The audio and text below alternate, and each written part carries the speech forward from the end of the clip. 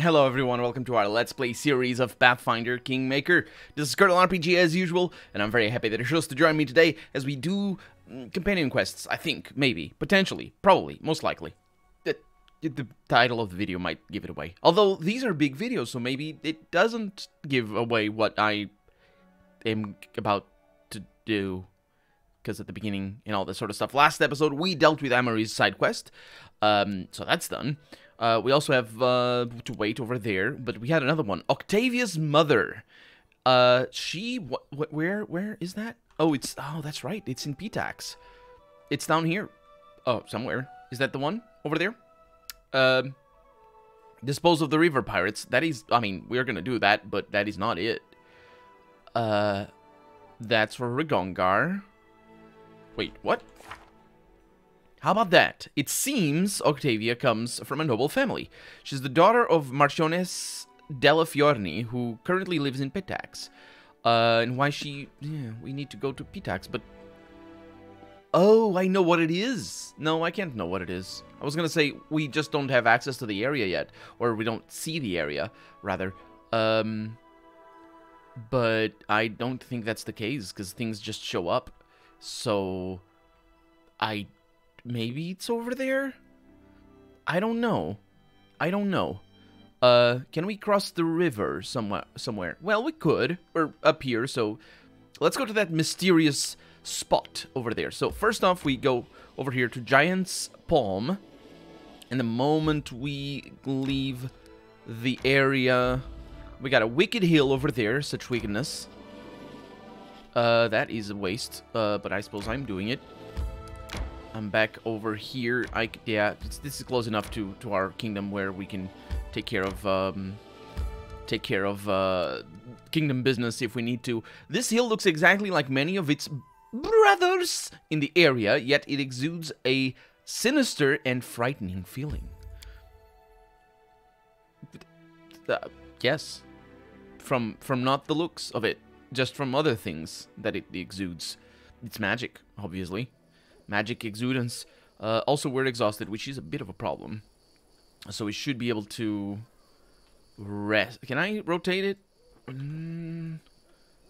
I can't rotate these? Okay, that looks good. It doesn't mean we're going to be able to sleep here. There's just some cultists over there. You know, the usual. Nothing, no biggie. Oh yeah, this is great. Now we manage over here. No cooking? No, yes, cooking.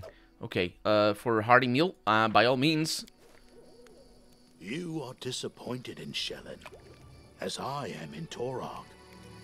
Listen closely, and maybe you, too, will hear a barely audible whisper. Perhaps Grotus will speak to you, too. No one is talking to me, Harren.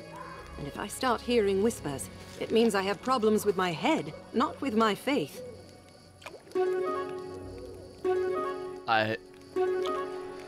Well...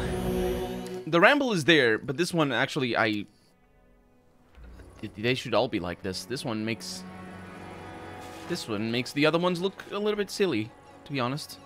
No! Don't raise that thing. Amateurs, who taught you to hold rituals like this? Well, they're all dead. We can save.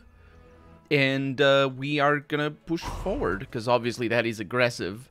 And we're gonna murder it. Unfortunately, Harim is at the forefront. Nope, Valerie's at the forefront. Valerie's taking damage. Let's get Harim at the side, so we can get a little bit of a flank going. This is a patient shadow. I want my shadows to be patient with me. I'm not really sure. Is it a shadow of a patient? Because that also is weird. Well, there it is. That is what happened. We got Charon cultists that are dead now. With a scythe over here on that Charon cultist. And something... I saw somebody flee, though. Melted pliers with the Tectonic League's brand. Page from a cultist's diary. What won't I do for you, the unparalleled Pax Grumetra? pretending to be a cultist of Sharon just to get them to help me. To be honest, all I know about the deity is his symbol, a skull with coins covering the eye sockets. I made the logical assumption that it was somehow related to death and started mumbling something about death and fate at the Coven meeting. And they just took me for one of their own. 3 years studying at the Academy of the Arts can't take that away. Even if most... I just learned to ignore the dashes, because most of them, they don't mean anything. Even if most of my time there was more revelry than studying. Unfortunately, Charon's followers aren't really of much help. Demons serve their deity, but these dumb cultists don't know how to make the demons obey their summoner. And I can't just tell them a demon stole the soul of my favorite writer, and I need to get it back, and I'll never know who the murderer in the last issue of Shadows of Absalom was. I have to constantly improvise and make things up as I go, but at least I'm good at that. Well, there we go. Fitting end for a charlatan, maybe, potentially. We don't know. That was a thing.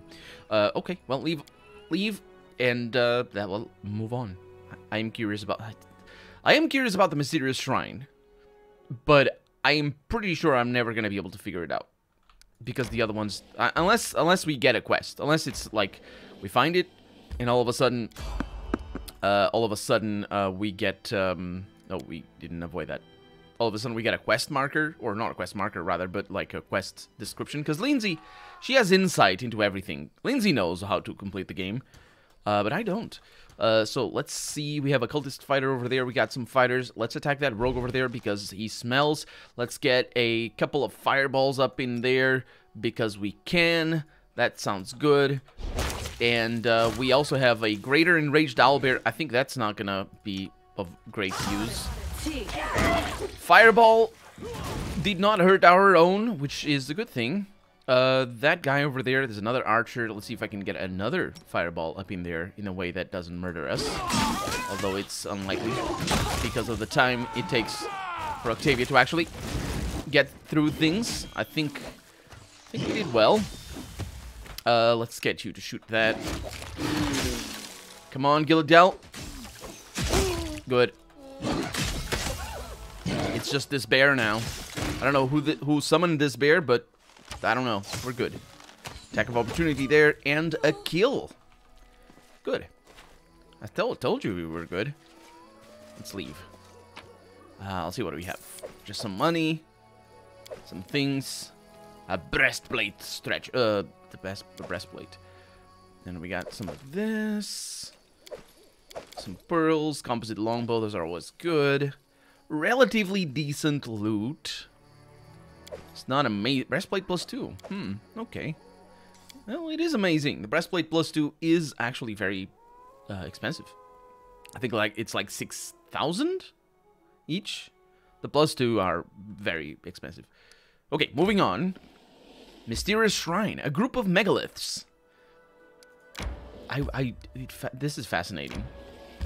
This game does treat megalith as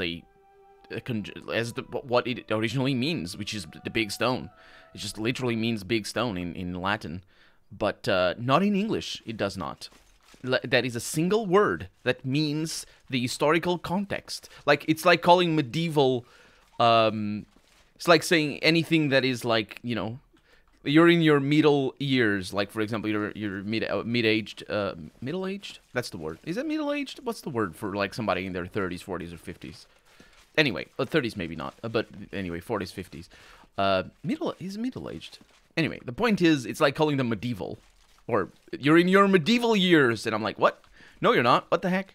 Anyway, this is no better. Is it gonna be any... Yeah, there's no clue whatsoever. Time erases the blood spilled here, our grief lives on, and the queen and whatnot. Yep, that's just the give up right there.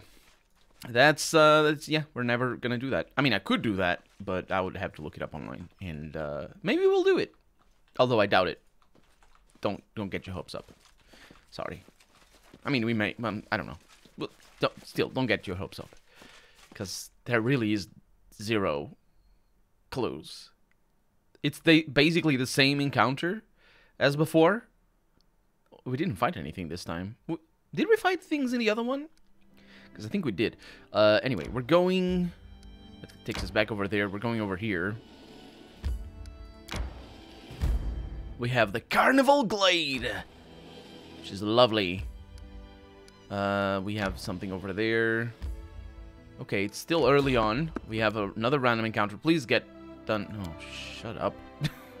They're easy to kill at least, and there's loot in it. But all I wanted was to go back to a home.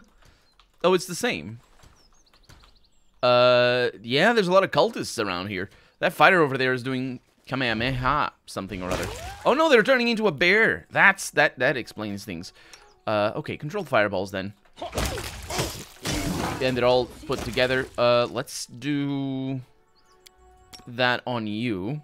Did I do it? I think I did. Fireball up in there. Another controlled fireball. Need to pause the game to see their health.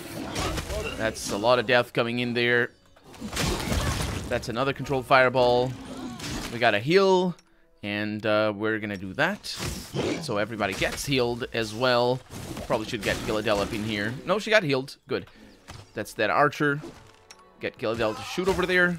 Oh, we don't need that. Everything is dead. Great. Are they transforming back? No, it's just how that works. They stay transformed, as we have found before, much to my dismay, because that loot that I couldn't get with whatever that was. Is it the same exact loot? I would say maybe. Best breastplate +2. It is, well, sort of. Not quite. Not quite.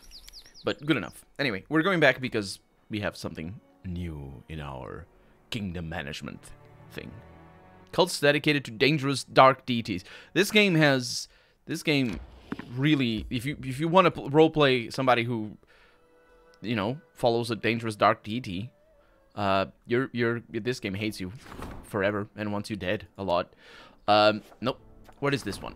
The Artisan's Lost. The same talented artisan that had taken up residence in the kingdom distinguished themselves again with another masterpiece. Alas, some scoundrels robbed the workshop, and we sent Kanara to go in there. Maybe somebody else to go in there? Valerie could... well, Cirrus can go in there for extra stability, and we're not skipping. Well, there it is. You know, taking care of business. It's always good. So we're just exploring P-Tax for right now. And, because we need to, obviously. And hopefully we don't need to go... That's curious. Hopefully we don't need to go into the carnival. Or not the carnival, into the next area, and I can just compartmentalize all the different areas. I say P-Tax because I think we're in P-Tax at the moment. These guys are getting old, by the way. It's not the third encounter that... No, it is the third encounter that I find that it's the same. So that's the last encounter that I find that is the same, by the way. I promise you, that is the last one. Valerie is taking quite a lot of damage. And we're out of fireballs as well, so, you know. Let's see what I can do here. Good shot. Let's get you to shoot back there. I wonder if Octavia is doing sneak attacks. Well, she's definitely not doing one there. She is. She did 30 damage on a sneak attack. And as you can hear, it was effective. Murder and destruction, for sure. All these people are brought to justice by my hand. It's also not justice. I mean, it's self-defense. Is it just to murder people who want to murder you? In real life, no. In the setting, I mean in the setting. Would that be something that I could claim to be lawful, or would that be something that I would say is chaotic? Because I think that's chaotic. Not that chaotic isn't just, mind you. Law isn't justice. It's just, you know, law. We are, however, no, we're not gonna do this. Nope. We are, however, traveling in enemy territory here. And as you can see, I can't go back. Huh. Oh, not... Oh, there we go. We evaded that. That's what I like to see. I also need to sleep. Oh my god. There's no way back. What should I do? Well, we need to sleep. And this is a dead end. It's a complete dead end. But we can just keep going. We don't need to sleep right now. We're gonna need to go up there. Yeah. No. I really wasn't expecting... Like, it's still in the same area. Once you go over there, it's basically you're done. But we're good. There's something else to this... Well, let's go this way. My god. Are we supposed to level up off of those? Or something? Ooh, lucky. Lucky me. I knew it! Irovetti, that scumball, invited us... Oh, what? Yes, he invited us. What do you mean, invited us? Did that complete? Because... Oh, we got it. Old friend, the Rushlight, invited us to the tournament to disgrace our queen and make her appear unfit to rule. Oh, that was... I didn't... Was that what... Okay, I'll read it. I knew it, writes Linzi. Irovetti, that scumball, invited us to the tournament for a reason, to disgrace our queen and make her appear unfit to rule. That guy can be trusted in one thing only. He'll never miss an opportunity to stab you in the back. Well, the tournament... That's... I didn't... Linzi, she's on drugs. The tournament is over. King Irovetti wasn't very friendly, but overall everything was settled peacefully. Perhaps this invitation wasn't a dirty trick after all. Yeah, you see what I mean? I can't believe that. There must be some kind of catch, or it wouldn't be Irovetti. I think we'll be hearing some news from Pitax in the near future. And that's a quest completion. I mean, if that's a quest completion, it might be because we have news over here. Undead Rising, Triumph. The general scouts lured the undead out into the open, where they were flanked by our main troops and surrounded. The general is being celebrated for a brilliant victory. Thank you, Amory. And Linzi brought bad news, which probably means it's good news because it's Linzi. We don't like Linzi. Do we like Linzi? Sound out in the comments. that's justice for you. Okay, that's pretty good. We want to at least connect these two areas as much as possible. I'm not really sure what I want to do here. Because going back... What? Oh. Because going back is not going to be as simple as crossing the river.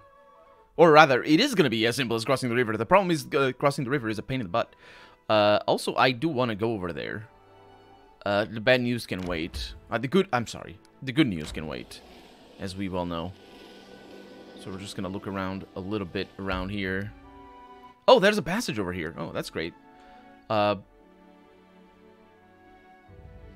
I really do want to go. I mean, since we're here. So where does that go? It's this way. Gotcha. I really do want to go to this. Oh, another mysterious shrine. Lovely. The ones that don't have anything for me, because they don't have anything for me. Also have Hemlock Island.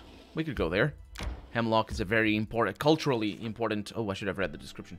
Culturally important, and historically, culturally important, well, it's really a bush, but still. Reaching the wooded isle, we stopped to look around. The locals living around the lake fully believed the place was cursed. Day and night, colored lights supposedly appeared around the island, and some brave souls would even watch them fly over the water. The local legend said that anyone who saw those lights would definitely disappear, if not that night, then within the month for sure. We didn't see any lights at all, though. The island seemed forlorn and completely uninteresting. Silent, gloomy pines loomed over the gray rocky shore. A narrow path disappeared into the woods, but we decided to follow the path and explore the mysterious island. Whoever made the path clearly didn't use it often. We could barely make it out among the ferns. We had to walk single file along the path as branches from the crowded bushes grabbed at our sleeves and backpack straps, only to hit the next person in line once we had passed. The forest grew taller and thicker and ever darker. The air suddenly grew intensely humid as clouds of milky white, incredibly thick fog flowed. The commas confuse me tremendously. Anyway, as the basically the air grew humid as the fog flowed up from the ground, and believe me, dear reader, when I say incredibly thick with quotes, which she's definitely not meaning as a dirty joke. We're not talking like how an innkeeper might talk up his soup, or the other thing that you were thinking. It became impossible to see past our own noses, and it was like our ears had been stuffed with cotton. The air itself became so dense it was like walking through water. We had to navigate by touch, and we could move only half as fast as we had been going. Gilladel, who had been walking last, was forced to stop. With great difficulty, she could barely make out the muffled and worried voices of her friends ahead. Something had to be done, but what? Gilladel decided to break through the fog, then try to catch up to everybody else. Of course she did, but she failed. Gilladel continued forward through the fog, but progress became more difficult with each step. She felt a sudden movement of air to the left before she flew forward, having been pushed hard in the back. Failing to keep her balance, Gilladel fell into the sticky mud. At that moment, she just barely spotted a pair of pale hands reaching out, grab her, or I suppose reach out, grab her bag, and disappear back into the fog. What does that mean, grab her bag? Did I lose my things? The fog finally began to clear, and soon there was no trace of it. Gilladel looked back, and her friends were nowhere to be seen. But up ahead, she could just make out a blinking, welcoming light. As Gilladel approached the light source, it quickly became clear that the light was a bonfire. That blinked. Soon, Gilladel entered a brightly lit clearing and saw all of us. But why, then, did no one jump up to greet her, or give a welcoming yell, or a hug, or even offer a cup of hot tea? Why had everyone frozen? Why? Imagine Gilladel's surprise when she finally saw why her appearance had caused such a strange reaction. It seemed she hadn't been missing at all. She'd been sitting with us all by the fire, watching her exact copy emerge from the forest. Yes, dear reader, just imagine it. Two copies of the Queen met in... That's the best thing. Two copies of the Queen met in the clearing, seemingly identical, but which of the two was real? I knew that because Linzi knew that because of the way she's describing it, which is weird. She shouldn't know that. The queen sitting by the fire said, "How can there be any doubt? I'm the real queen, of course. Look, I've got my bag with all my things." And what did the queen who walked out of the forest answer? Well, I can tell you exactly how many meals we carried with us, down to the last pack of hardtack. Can she do the same? A deafening silence hung in the air. One could hear the thoughts churning through our brains, although one couldn't. But anyway, then the Gilladel sitting by the fire laughed in a strange voice. She stood up and began rising into the air. Question mark, exclamation mark. The mask dropped, and we saw a short, pale man with blonde hair and parrot-like wings with bright feathers. We all went after him together, but Gilladel held onto him most tightly. Her hands gripped the Joker's... That's not really a Joker, but anyway, the Joker's wing in an iron grip. Then an ear-piercing whistle sounded from all around us, and stones began raining on us from above. The impostor was aided by his winged kin, who grabbed him by the hands and began pulling him up. We didn't give up, but in the end, we were overpowered. There were just too many. Dear reader, they quickly reclaimed our prisoner from us. Soaring into the air and shaking their fists at us, they flew off. We sat a long time around the fire, laughing and chatting about how Gilladel cleverly dispelled the illusion. And when morning came, we looked around at the rainbow-colored feathers left behind by our uninvited guests. And as we looked around, I noticed one of them had lost a valuable bracelet in the fight. We had ended up with a trophy, at least. Well, I suppose that's good, because I have no idea what just happened. I hope you have. We have Golden Vision. Let's see if it's valuable or not. +1 bonus to Illusion School spells, and +2 bonus on saving throws against Illusion School spells. That's not too bad. Unfortunately, we have bracelet. No, we don't. We don't have all bracelet. What do you have? +5. That's not too bad, actually. Huh. Let's go with you. You get those. No, you don't? Why? What? Oh. They go over there.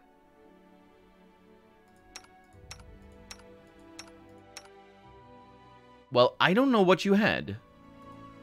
That worries me. It goes over here. Okay. That doesn't worry me as much. Do you like that? No. Yeah, not being able to, like, itemization. I always have problem in every game. I always have problems, I should say, in every game with itemization. So, it's, also, I'm having problems with these things. I always, well, not every game. It's just that, I don't know, itemization is so important. We never passed these. And, I always, like, see where it should be better. Well, the thing is, it isn't necessarily better. It's just more in line with what I expect itemization to be like in games like these. There really is no reason for us to be this late into the game and still have empty slots, is what I mean. And, oh, that goes back over to there. Interesting. And I think the reason why I don't have empty slots is because I need to buy the items. Location is not available. Rushlight Fields. Oh, yeah. Oh, look at that. We came back over here. That's kind of cool. Yeah, we're going over here. Travel there. We're going right yonder. We got a big road over here, so that probably means that we can... Do you want to enter this location? Pitax. A whole army of mean-looking guards awaited us at Pitax's gates. They were led by a pompous buffoon named Walsh Sellaway, a Pitaxian magistrate no less. "Leave now, your highness. King Irovetti's orders," he said. We looked at each other and politely asked Walsh to let us enter. Alas, one can't get anything in this life with the help of mere politeness. Certainly not you, Linzi. The magistrate didn't even bother answering, but his eyes grew even more impudent and his smile more contemptuous. And then we told Walsh we needed to discuss a few things with him regarding the river pirates. "The river pirates are Pitax's concern, not yours. You would do better to mind your own kingdom, your highness," Walsh said, taking a step backward to be closer to his soldiers. Realizing we wouldn't get anything else from him, for now, we kept what remained of our... Oh, it's this... Oh, wait, that's interesting. It's Pitax. It's like a full-on... Cool, I like that. Anyway, moving back home then. I should point out that impudence it requires stationery. Is it stationery? Is it... What should I... How should I put it? Basically, you can't be impudent to your inferiors. And that means that if you are gonna consider somebody to be impudent, then... again in the same spot? Then if you're gonna consider somebody to be impudent, then it requires that you consider yourself above them, or that you are indeed above them. Why are things so shiny right now? Well, I guess we just have the things that are very shiny. I am very confused. I think it might be because of all the reloading, because I am reloading a lot, by the way. And we got a new kingdom thingy. Population census. This one. Let's see. That is a very difficult check. Canara can do it with a crisis thingy. Please don't fail that. And we have Linzi. Yes, the good news from Linzi. I'm looking forward to that. I can't wait. I can, and I'm not. Actually, well, I don't know. I am looking forward because I want to see if it is indeed good news. Because it probably is. Honestly, like, that was a hiccup, by the way. That's why my voice went all weird. We're not slowed. No. It's just the forest. I said that in a sort of joking manner, and it is as a joke. It's meant to provoke amusement, but also it is. I'm pretty sure it is going to be good news. A promising magician and scientist has arrived in the region from abroad. Sorry. He is looking for a quiet place where he won't want to be disturbed. And I can solve that easily with our storyteller, who is very good at that. And also 2 people like that. So, going back, yeah, I rambled about the itemization. I think I've rambled about the itemization before as well. But it's just things that... It's like the lack of options. Oh, I shouldn't do this. I should... Yeah, let's do it from here. The lack of options in choosing which advisor takes care of what. I think it would be very easily solved by removing all the time constraints. Just don't have the time constraints. Things are resolved instantly, and the kingdom management would be a lot better. It honestly would be a lot better. There's no reason why things take so long. I mean, there is a reason, obviously, from a sort of realistic perspective, but from a gameplay perspective, honestly, it just takes away from the fun. Linzi's cheeks are flushed, and she's out of breath. It seems she must have run all the way to the throne room from the front door. Disaster! It's a disaster, Your Highness! What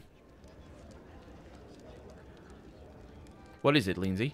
The whole kingdom's on fire! Well, metaphorically speaking, and some of it literally. First of all, we've got armed gangs ranging along our border with pickaxe, robbing and killing people, destroying food stores, and damaging any property they come across. Second, there are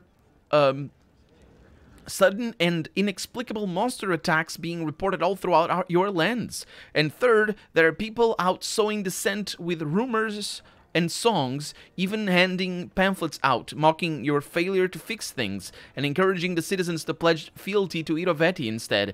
Our governors are panicking. Our governors are... Okay, well, it's a good thing our...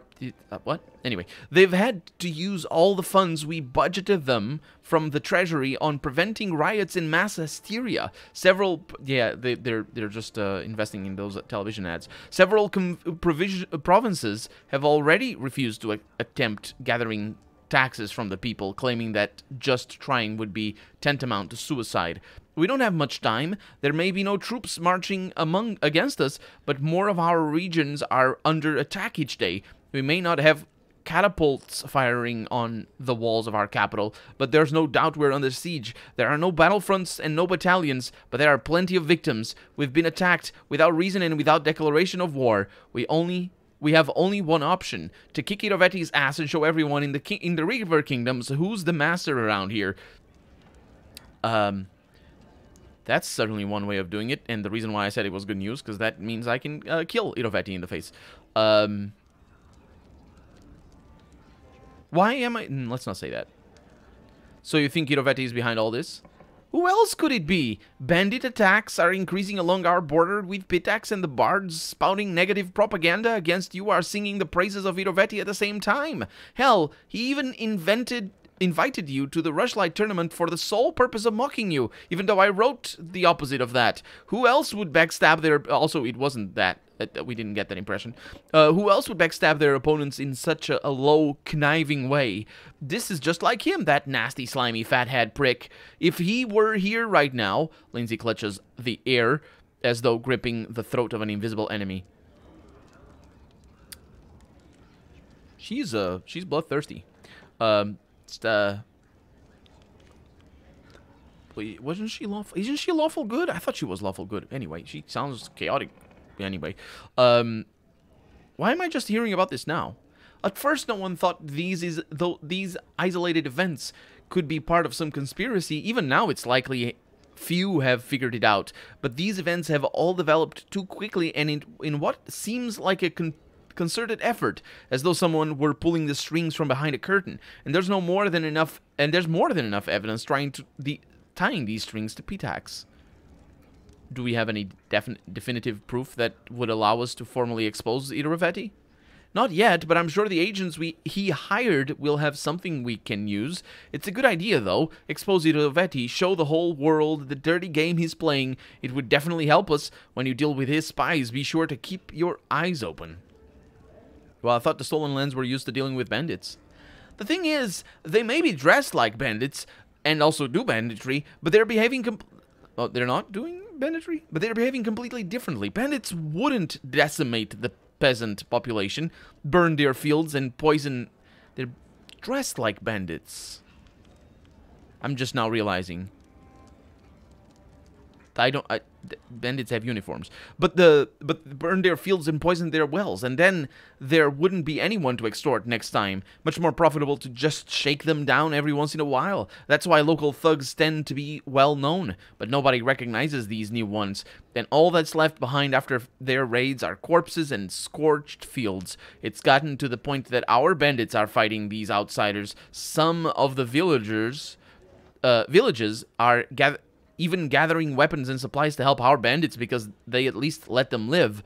but they're still losing. Why are these bandits? Why are these our bandits? What do you mean our bandits? These are... What are we talking about here, bandits? It's like, what? That's just a career that they follow? It's just, I'm just a bandit. You know, been a bandit for 20 years now. So I'm not about to stop. And they're killing my livelihood. These other bandits are... I mean, they look like bandits anyway. But it's not that they're bandits. It's just that, you know, it's the clothing. It's fine. Anyway, I'm bandit, sir. Yes, sirree. So that's just who... That's how we're our bandits. You know what you should do? The guard should hire our bandits. That's which is good. That's how it works. Yeah, that's how bandits. That's how the words. What do we know about the monster attacks? Oh yeah, because those are also related. The reports are controversial, says Linzi. They talk about things you wouldn't even hear in fairy tales. Educated wyverns, who apparently like tea and fine literature. Trolls wearing armor, which we have seen plenty of. Even undetectable goblin ghosts, which makes sense because they're ghosts. But anyway, all the testimonies agree on one thing. They emerge in small groups literally from nowhere, in the middle of a field in the center of a city square, on fortress parapets. One in... reported monsters rushing into the common hall from bedrooms and storerooms, and in a temple nearby, the monsters fell down on the heads of the praying congregation, breaking through the roof with a wild boar. Just a few hours ago, a messenger showed up at the castle with a missive offering the services of a group of rangers who specialize in investigating mysterious cases similar to these. For a small fee, they're ready to facilitate establishing the nature of these inexplicable events. I suppose we should take them up on it. I have no idea how else we'd go about fighting the source of these attacks. Do we know who's spreading the propaganda? Yes and no, she says, which... The question is, do we know? Let's find out. The bards handing the pamphlets out and singing slander about you, it is slander, about you have been seen in the city streets, but none have been caught. Obviously, some place in Pitax is training these people and printing up their pamphlets. And judging by printing their pamphlets up, and judging by the style and quality of the texts, someone from Pitax's Academy of Grand Arts was tasked with this mudslinging. I would recognize their style of verse from a mile away. If I were you, that's where I'd start looking for agitators. You know what you know what would solve this? You know what? A republic. That's what would solve. I mean, I'm not saying abolish the monarchy and just stop being queen, because otherwise the name of the game wouldn't do very well. But it would work. Since we apparently have an educated population who can read and is susceptible to propaganda, although propaganda doesn't necessarily have to be in written form, or, you know, in a way that it would have to be written form. There's also, you know, you can just have people say things. It's I'm thinking the role. I have never read anything specific. There's probably books about it, about the role of propaganda in medieval ages. And when I say medieval ages, I do mean medieval ages. This is a medieval setting. There's no way around it. This is not any pretense of anything post the 16th century in this setting is misguided. If there is indeed anything, it's just misguided. It's just either it's like a mixture of things, or it isn't. But or it's just misguided. I mean, the role of propaganda in the medieval ages, that's a weird thing, because the reason why propaganda works in our age, or at least in the last 3 centuries, which would be, you know, the contemporary age, which, you know, anyway, the reason why it works is because the people have I say the people, I mean the lower classes anyway, have an increasingly higher what's the word? Sort of, it's power, I suppose, in a way. Because if you don't have power, propaganda doesn't really matter. You can think all you like about your rulers, but if you can't do anything about it, it doesn't matter. And depends with the country. It depends on what year or what century even we're talking about in real history. But in this setting, what would propaganda actually entail?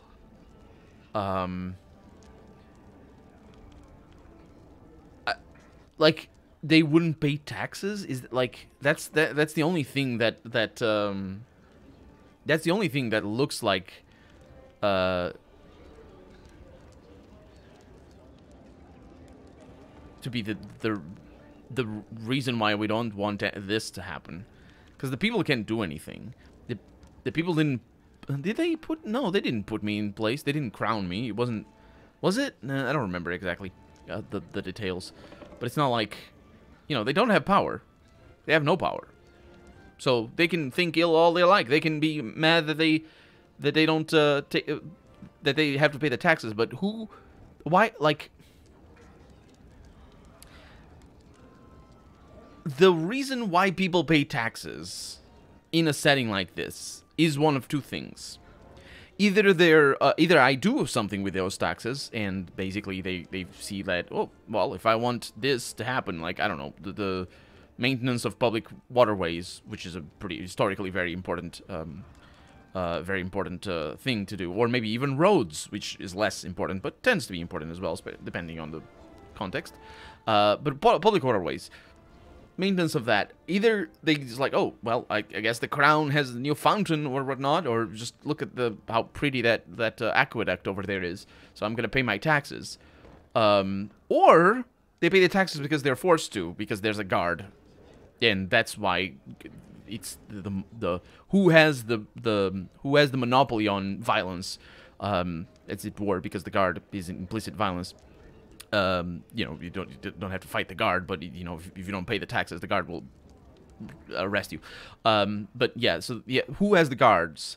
And so this whole thing about they don't even want to collect taxes, why don't they? I would imagine it's because they don't do it with the guard. But then if they don't do it with a guard, then it means that I'm maintaining the public aqueducts and all that. Which I don't think is the case, honestly. Anyway, we're out of time for the day, so we're going to continue rambling about this in the next episode. For right now, I'm Colonel RPG, and this has been Pathfinder Kingmaker. I really hope you've enjoyed it, and if you did, go ahead and leave a comment, like the video if you want to see the next episode come out sooner rather than later, but above all, thank you so much for watching, and I hope I'll see you next episode. Bye-bye.